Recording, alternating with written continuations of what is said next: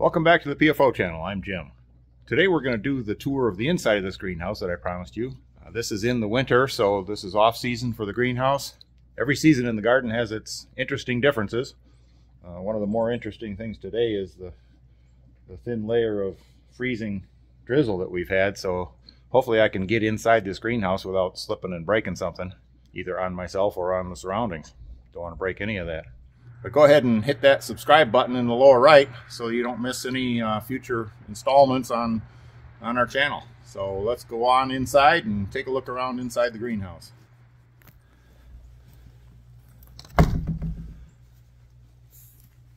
think in the other video I mentioned that we've got the two sets of double doors, one at each end of the 24-foot length. And those are pretty handy in the summer. We can prop those open. They swing outwards so it doesn't encroach on our interior space in here. We've had up to 26 in here. Thanksgiving dinners and Easter dinners and baby showers and engagement parties and just general family get-togethers and meals with friends. One of the neighbors worked for many years at a company that had a lot of wooden shipping crates coming and going. And he gathered up a huge stack of that reclaimed crate material, hoping someday to build something with it. And he finally decided he was never going to get around to it.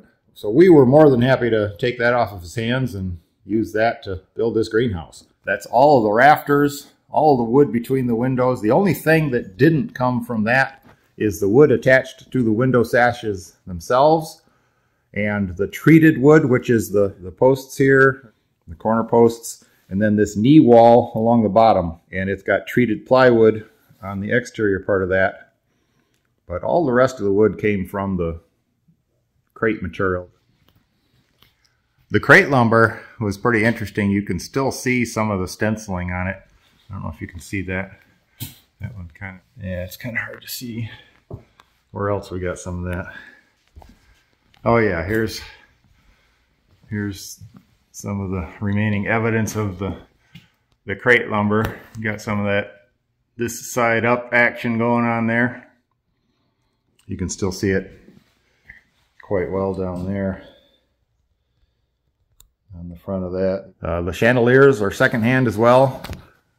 We got a matching set on the ends, and then a nice crystal chandelier in the middle. That's kind of the centerpiece. When we got this, it was polished brass, and Renee took it apart bit by bit and sanded it down and painted it white to look a little bit more at home out here, kind of match the decor in here. These windows, I mentioned on the exterior tour that these all pop out at the bottom. And these sashes, they had the existing sash locks on them, so I kept those in service. They're spring-loaded. So those hinge out at the bottom. I've got these little latches to prop them open so the wind doesn't throw them around.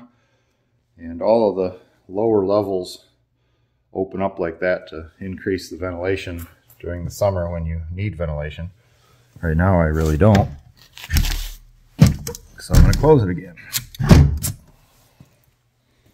This little reclaimed dresser, I had to manufacture one of the drawers. It was missing a drawer when we got it, so I covered that with some galvanized sheet and put a collection of knobs on it.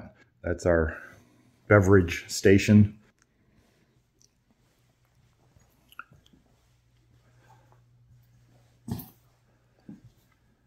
Well, these lamp stands are interesting. We got those for a couple dollars a piece at garage sales, and I took the lamp portions off the top, de-electrified them, and we put baskets up top, and we put live plants in those, like a big fern or a big set of potted plants or whatever for in the summertime.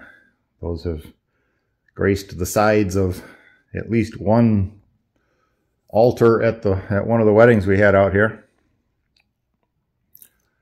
This door surround was really interesting. This had square cut nails on it holding it together, so it's an old bugger. I don't know, that puts it probably back into the mid 1800s sometimes.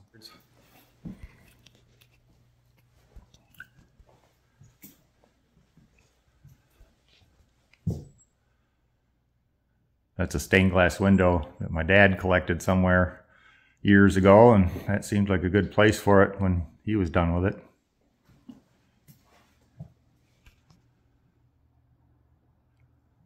This is the sink that I mentioned on the outside tour. If you haven't seen that video yet, check the playlist below. That's the one section wall that doesn't have glass on it.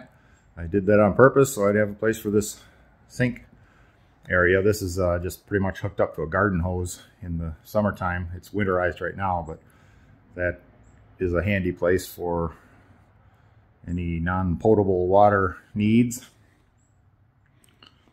Over in this corner, we have a drink station for cold drinks.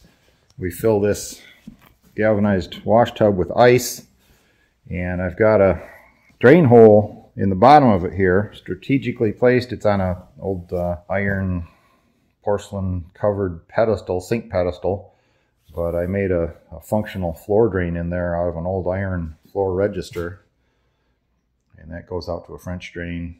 So as the ice melts, it drips down there and doesn't make a slip hazard on the floor. These beams, somebody asked a question about where'd we get these beams and what are they and how did we get them up there? These are red pine, also known as Norway pine, and we harvested those right from our own property.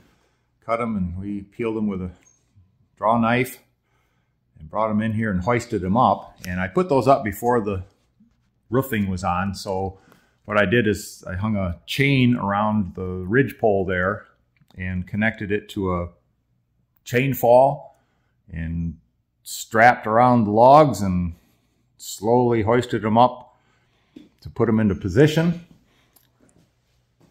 The ends, I had to cut the round to transition down to a square end so that it would lay well on the top plate and have a nice interface surface to bolt into the sides of the posts.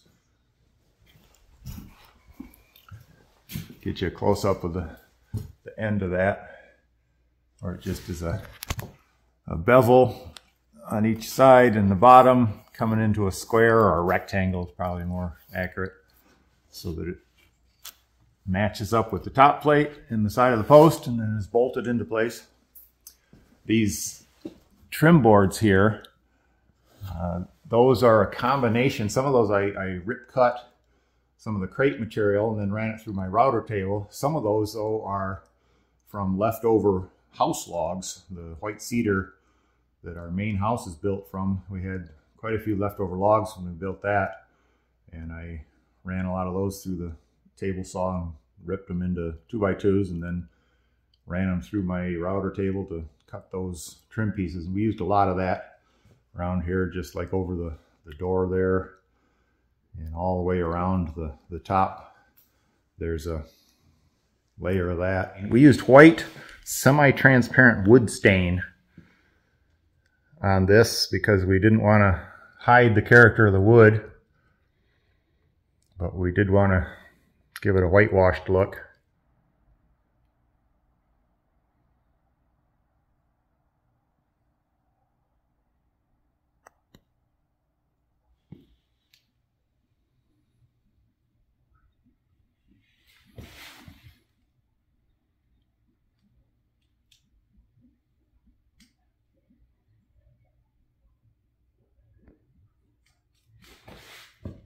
Well, that's the quick tour of the inside. Hope you enjoyed it. If there's other things you see in this tour and you'd like more information about it, go ahead and comment down below, and then be sure to subscribe so you don't miss it if and when I put an update on to answer your question. Thanks a lot for watching.